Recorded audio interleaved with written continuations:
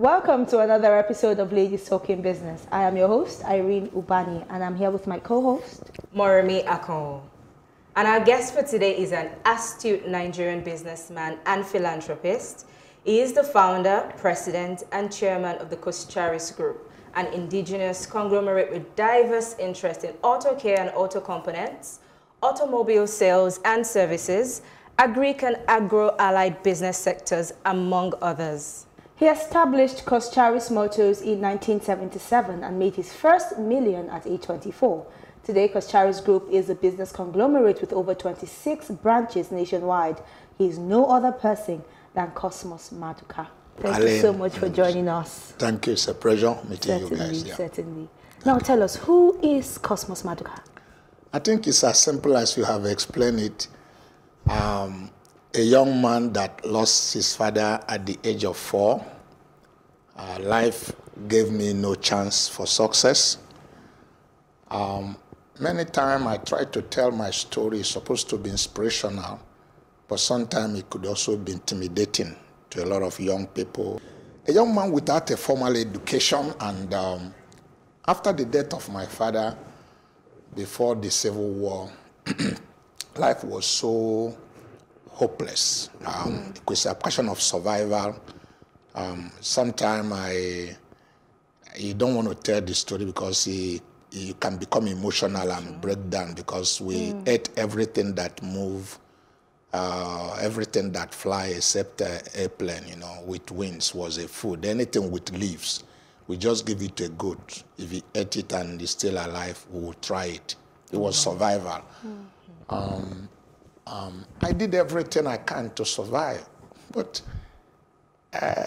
my mother was a godly woman. It's my angel. I miss her, who held me and looked me straight into the eyes and said, look, you can go places in life. So my mother discovered that entrepreneurship is in my DNA, and actually inspired me for greatness. And I truly believe my mother, and I live the rest of my life from that time with optimism. Always believe no door closed before me, and when I get to any door, it will open. At the age of 7, under 8 years, I came to Lagos to work for my uncle, who sleeps on the balcony in his uncle's place in Briefy Street in Apapa Road. Our store is at Uyumbo bus stop at Griffith Street, 88 Griffith Street. I slept in a shop without window, no air conditioner, no bathroom, lock myself up there. It's something that is really, it's not human to do that, but it's about survival. I believed in myself, A lot of young people keep on say they suffer and things like that. Nothing have ever been achieved. Shakespeare says something that is very interesting. He says, sweet are the users of adversity. Use your adversity when life throws everything at you to make you lose hope. If you are truly an entrepreneur, that's when your DNA adrenaline will be released in you. You begin to have creative thinking on a way to come out of the problem, which is what innovation is all about. I mean, I know you also sold akara at some point. Yeah. That's correct. That's why I say what my mother did, because she would fly akara early in the morning and, put it in a pan, and one for my senior brother to sell and one for me to sell. I would do 2 before my senior brother will finish 1. Mothers are really the engine house of what we all become. Many times, they don't like it, because a mother will tell you that if the child is bad, they say it's his mother. If it's good, they say it's his father. No. But the real truth is that the mother is the first pastor or a man of his own house.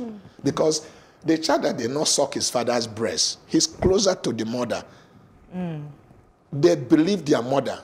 That confidence my mother gave me, that people cannot say no to me, I go out to sell akara, and I ask people to buy. They said no. I held their cloth. I say, you can't say no. Oh my. And the person will be looking at me. Is it by force? I say, my mother tell me nobody says no to me. Some of them will giggle. And at the end, they will ask me to put some. You know, my mother made me believe that people like me, and it's hard for people to say no to me. So when people are telling me no, I just think this person don't understand. I believed it innocently. And faith work everywhere. It's not really, a lot of people get result in life, and people think it's because they are spiritual. There are many spiritual people that don't get the result in life. That's why I think the one time US president said, nothing on earth can help a man or a woman with the wrong mental attitude. And nothing on earth can stop a man or a woman with the right mental attitude. So it's based on the way individual thinks, the belief they have of themselves is what propels their life. So you're saying faith is an important, you know, aspect of even running a business or living? I can tell you easily, you require 3 things to succeed in life. And one of them is faith. For number 1 is vision, second is faith, and third is courage. Courage to act. Courage is not an absence of fear, but the ability to walk in the face of danger. So faith is to believe your vision and take a step.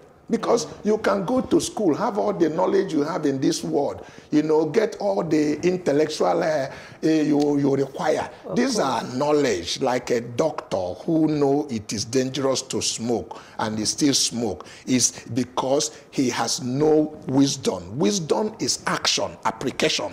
When you take a step of faith, that is the only time we can say you truly believe what you are claiming. Before then, we don't really know what you believe until we see what you can do. And what you can do comes only from the faith you have. It's the things you believe that put you into action. Amazing, amazing. So let's talk about the business bit, when you went into business. Sure. So as a Nigerian, you were able to thrive in what some would call a challenging business environment. How were you able to do that? I know you've mentioned faith, but how else were you able to do that? Mindset is the thing I said to you about. My uncle in 1976 counted 200 naira and gave me after I'd worked for him for 6.5 years. And I went with my senior brother who said I should leave this and let us go back home. And I looked at him, I said, do you have anyone to give me when we get home? He says, no. That's part of the thing I'm telling the audience today. You don't neglect small thing. Don't neglect the beginning of any small thing. Your beginning can be small, but your end will be great. Start small. Don't wait until everything works out before you take a step of faith. I could have spent 200 naira in a restaurant that evening to shop goat head. That's 200 naira you were giving by Yeah, that uncle. I was given by my uncle, or take pepper soup. And then now abuse everybody around me, including God. Why did he take my father when I was young? But I have a different mindset. I think differently. Okay, so my senior brother didn't see value on it. But I was excited. Mindset. My excitement is not 200 naira. My excitement is the ability to do with my life what I want to do from today. I am no more under anybody's tutorage. I am now going to make out of my life what I want to do. So the excitement is that your destiny is now in your hands. The rest will be history. So, and I looked my uncle at his face. I said, you know, I served you well, and I deserve something better than this. That's another thing I want to tell my audience today, that in business, you don't get what you deserve. You only get what you negotiated. When you enter into business with anybody and you didn't agree any terms, and at the end you ask him, do I deserve this? He will laugh at you and say, what did you deserve? What did you negotiate? So in an apprenticeship system where we hail from, there's nothing negotiated. Your parents will be happy that your uncle or your nephew took you out to go and learn trade. So, and I still believe that apprenticeship system is the best way of life for young people, But do the young people have the discipline to go through it? Because it's the best university you can ever go. Is you will learn unprecedented discipline. Because if you fool around and mess up, they pack you in another one trailer and send you back in the village, and you have no court to go, you have nothing to protest to anybody, you become like area boy in the village. So you need to have the best of your behavior, praying that God will help you. What did I do? I went to church for 3 consecutive days and lock off my boss shop. Wow. We Igbo people don't play with our business. Our business is religion. Death or anything does not come between it. So I committed a taboo for my uncle to understand that for 3 consecutive days I lock up his shop. You know how much I've lost? You know that? To get that back? And I was telling him, you see, I am praying for the success of the business. You know, all the things you have seen me do, this is the secret of how it has. He said, no, it's okay. I should go and do that thing for myself. I should come in the evening. You know, since I've become a religious fanatic, he will help me to go and achieve all of those things that I wanted to do. So he actually wanted me to feel frustrated. But I turned around. The little things I knew from the scripture, I said, Uncle, I served you well. I never stole from you. You should be proud of me. I was not in a nightclub. I didn't go to watch cinema. I was in church. You should be proud of what I'm doing. But if God had in your heart that you could have given me 10,000, you could have given me 20,000. You didn't pay for a store for me. What do I do with 200 naira? Do I buy 1 carton of spark plug, and hug it in my head? That's not how they sell spare parts. Usually, other boys who do apprenticeship at the age of your maturity, your boss pay for a store and then give you some merchandise with some cash to start. So I said, where do I begin? He said, I can begin anywhere I like. I said, okay, 5 years from today, please listen. If you heard who I am, your head will be spinning. That shook him. He got the message. You know, I was under 15. He couldn't understand that a young man at that age have such courage to make such profound statement. What was your mindset? My uncle said, I know you will succeed. I said, thank you. That's all I wanted from you. Why did you treat me that way if you knew I was succeed? I said, thank you. Of course, before he became late, he was an over 100,000 naira salary from me, you know, drive my car with a driver and all of those things. So Bible recorded that Jesus Christ learned obedience through the things he suffered. Nobody grow in a comfort zone. When you think everything that is sweet is good, everything that is painful is bad, it's a childish way of thinking. When you become an adult, you know that many things that are bitter are good for your life, and many things that are sweet will destroy you. They are not good for you. No. That's adult age. You begin to make decisions. Like young people, I don't want to eat vegetable. Hey, remove this. You know, if you don't eat your food like medicine, you will end up eating medicine like your food down the line. What guides your business principles? We see that mindset is one of them. You've also talked about faith. Yeah. But what are those guiding business principles that have, I mean, you got your first million at 24. And I believe and I understand that what it is now was probably what it was not, what it was back then. Plus, you were giving just 200 naira. You need to be clear where you are going. Entrepreneurship is like a journey of a voyage. You could see the destination, but all the route that will get you there, you may not be able to know. But you can visualize where you are going. Joseph saw himself as a prime minister in Egypt, but nobody showed him he's going to go inside the pit where there was no bathroom, no toilet, and the process of that journey. If he saw all of that, he would say, please forget about this prime minister. But that's how process of life. There's no two way about it. By 15, I wrote on top of my bed that I want to marry before 20. Wow. So I've been married for 42 years now. Okay? Now, my second vision is that I will own my own car before 23. I wanted to have a son by 21. And then I said, by 25, I will be a millionaire. I wrote them down. Power of vision. Before I go to bed, I anoint my spirit with every one of them. Look at them and rehearse them. There was an excitement that wakes me up in the night. And if you want me to tell you one word that captioned what it takes to be a successful businessman, I will tell you is passion. Passion. Passion is the fuel for the will. When a man or a woman is passionate about the things he wants to do, he will find the willpower to do it. It's not worried.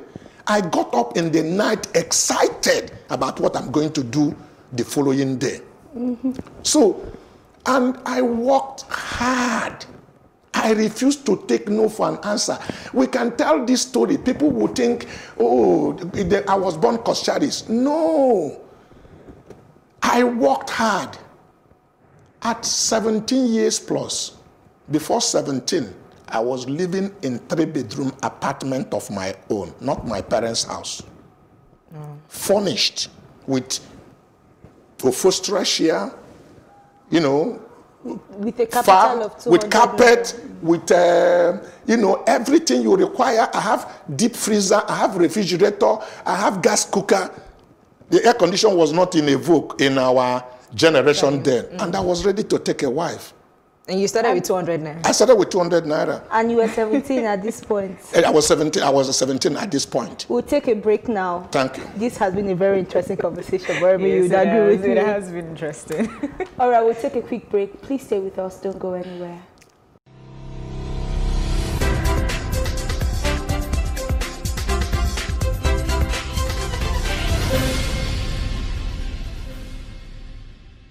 Thank you for staying with us. We've been speaking with Cosmos Madukka, founder and CEO of Coscharis Group. Thank you so much for staying with us. You're welcome, Aline. I understand that one particular question that will be on the minds of our viewers right now is how were you able to convert 200 naira to having 26 branches nationwide, cutting across Nigeria and Africa, and then every other thing that you're involved in, because you're also involved in agriculture? People need to understand where I hail from, that we have a welfare system. Our welfare system is the kind of thing I explained. Your uncle will take you, train you, but whatever you are going to be manifests as a child. You don't wait. When you are 28, 30, 35, if you haven't been clear where you are going, you already lost it. You are at borderline. 86% of successful people on the world, check statistic, become who they are between the age of 12 and 26. By 27, 28, you're already struggling. You see, the rest will be history. Do they make it at 70, 80? They do, but very rare. Initially, I teamed up with my senior brother. He had started business before me, so I contributed 200 naira. And we worked together. Within 6 months, we differed in ideology. I've always questioned status quo, that things can be done better. And he thought I make too much argument. Sometimes my mother tell me that, you know, why do you think you are the most intelligent person? That each time you keep on as it were, if every villagers are foolish and you are intelligent, you are the most foolish. I said, Mommy, you require only 1 cent people to help all the foolish people in the village. You can't join everybody because they are foolish and become foolish. So I've always challenged the way things are done. My sister says, no, it's okay, I should go and start my own. So a friend of mine gave me 1/4 of his store for 6 months, free of charge. With the little capital I have made and the little profit I have made with my senior brother, when we parted, the total was about 316 naira. So I started working hard. I made my first breakthrough when I came to Lagos at Boldness Enterprises, Ikeja, in Olegun, to buy motorcycle crash bar. Nobody knew that Boldness received that crash bar. And some of the things we learned from street smart, they don't teach you in college, was what pays off for me. When I bought the motorcycle crash bar, I cut off the name of Boldness, so nobody knows where I get it. Yeah. They have control over that because market. that is the secret of the business. So I took a night bus to Nail. We sold it that night. Come back with a night bus. My money was able to buy double of the quantity. I came back. Within 1 week, I made about 3,600 naira. This is the time they are selling Mazda Pathfinder 1,300 naira. Peugeot was 3,600. I bought myself a motorcycle, CD 175. It was like 7 Series BMW for me then. I have arrived. So I went to pay for a house. I was ready for my next vision to get this in, and I started venturing into importation. Actually, if you do a good apprenticeship, you will learn the secret of trade. That knowledge you have, if you get a young man who did 7 years apprentice, and you find a young man who went to college and make first degree, and they give the guy that did apprentice 1 million and give the other person 10 million. In 1 year, the person that have 1 million will catch up with the graduate with 10 million. Yeah. Because knowledge is money. He will catch up with him. But where many of the traders have problem is if your vision is limited. You start building house in Ajegule, you start buying car, you know, you are not willing to expand your business, and you start feeling what a man has in his pocket is more important than what is in his head. But in my own case, because entrepreneurship was in my DNA, I knew I have to compete in a structured manner. So after following the system which I was trained with, taking apprentice, when those first set of apprentices were going, I started hiring professionals to come and help me run the business, who had gone to university, who had the knowledge of all that I require. At the time, I was the A to Z of the company, the backward and the forwarding agent, the damaging and managing director, the accountant general, everything. I do everything myself. But I know that has limitation. So when you get these guys who came from university, they want you to give them freedom so that they can tell you, no, it doesn't work like that. You need to sell your visions to them. Regarding the fact that you were still working with your uncle at that time, were you being paid? No. My pay is that my uncle fed me and clothed me. That's my pay. Was that the norm then? That's the norm. Okay. Our For how norm many is years? that, yeah, because they are expected that what you are supposed to be getting as a pay is what. That's why I tell you that I think he cheated me, because setting me up, supposed to be my pay. Supposed to be all the money should be giving you every month. Maybe you fizzle it away, it's kept for you, and then set you up to be able to start something. Right. Yeah. Right. Amazing story. Really, really inspiring. I What mean, do you think? it has been very You know, but when inspiring. you were talking about this, you mentioned a very important point, which was about your wife. Sure. And I know recently I read one of your interviews where you spoke about the role your wife played in running the business. Let's talk about her.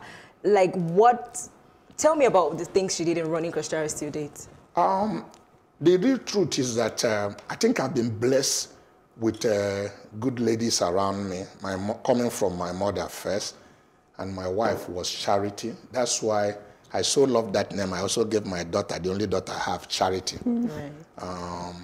Because she believes in me. You know, it's also that people need to be convinced on what they want to do. If you think about favor, she did me a favor by marrying me. Because you were broke at the time. When I approached her, my pocket was empty, but my faith was full. So many times it's not the size of your pocket. She's a woman of vision. But she could see ahead. She bought into the vision. Actually, her parents thought she was insane. That made her uncle shot me 3 times. Like gunshot? Gunshot, and say he will kill me. It's like, because her parents are the upper class in our village. It's like area boy going to Adenuga's house to tell him he wants to marry his daughter. He will get the security guy to beat him to death. He will actually think he's insane. So his uncle thought so. He said, look at what my grammar is like today. Watch what it is in 40-something years ago. I combined alphabet and so my ears was jamming my words. And this was a lady that was going to school. They asked her, what is your frustration? They actually thought I bewitched her. So his uncle did that to protect her. Wow. So, but she believed in me. And that's why my wife is the vice president of Koshari's organization.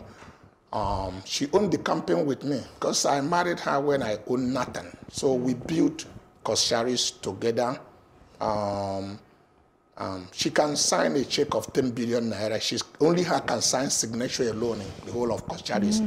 Myself, she has so signature. Her credit card has no limit. Oh dear. Yeah. So, but it didn't happen overnight. I taught her discipline of managing money. I used to ask if she need to cook soup. I said, give me a list. Oh, wow. She make a list and bring for me. I'll see she wrote engine, bottle of oil, pepper, and all of this. I'll give her money. Next week, she wants to cook. I said, where is the list? And if I see oil, I say, you bought oil last week. Why are you writing oil again? It's oil, a Coca-Cola. But all I'm trying to do is to teach her financial management. And she learned it. She does better than myself. So you can trust her with resources and turn your back with it because she's not wasteful. Now, we own the company together. If I'm late today, my wife is not going through any administrative order to take over. She's just step into my shoe and run Koshari's the way she is. She was very active because I wanted a child at 21. For some reason, God knew it would be terrible for two kids having kids, you know, because yeah, you know, because we would have been under 20 years because I actually took her to altar on September 23rd, 1978, when I was to be 20 in December of that year. I was under 20. So, the child didn't come for the next 6 years, which would have been terrible because before I broke out in success, I also have difficulties. Because I lost my capital at a time. I owe landlord. People owe landlord. Today it's like the word comped and head. I couldn't pay for the store where I'm in. I couldn't pay for my house rent. Okay? And landlord was pursuing me. So I went through all of those things. Adversity is nothing but a refining fire that burns out impurities in your life. We are traveling somewhere. I said, 2 more years, I will be a millionaire. My mother said, Cosmos. I said, Mom, what's the problem? She said, please, can we go this journey in peace? I said, Mom, what's the problem? You see, you know, you boast too much. This your boasting turn my stomach. I said, Mom, I'm not boasting. I'm just telling you what I'm going to do. It's okay. He understood, but I should drop. When I drop her, I will continue. He know I don't know what 100,000 is all about. And now I'm talking about 1 million. So what is this things I'm talking about? So he doesn't want to hear it again. I stopped the car. I wound the glass down. I got close to my mom's ear. I said, Mom, I don't want to insult you. I didn't know anything I've said that is wrong. You taught me to be optimistic in life. Why are you changing your mind? 2 more years, I will be a millionaire. Do you want to get that? Also, of course, my mother is also a very strong woman. I opened the door. She get down. I jammed the door. My wife said, you are crazy. What are you doing? I said, do you want to get down also? I drop you. And when you have a vision, you are close to a mad person. Because nobody believes you until the thing you claim become a reality. Nobody gives you a chance. So people are always willing not to be misunderstood. The first choicest prerequisite is willingness to be misunderstood. Right. This has been very informative, educative, inspiring, everything good. Unfortunately, we are out of time, but thank you so much for sharing your time and all of your wisdom with us today. Thank you so much. It's my pleasure. God bless you all.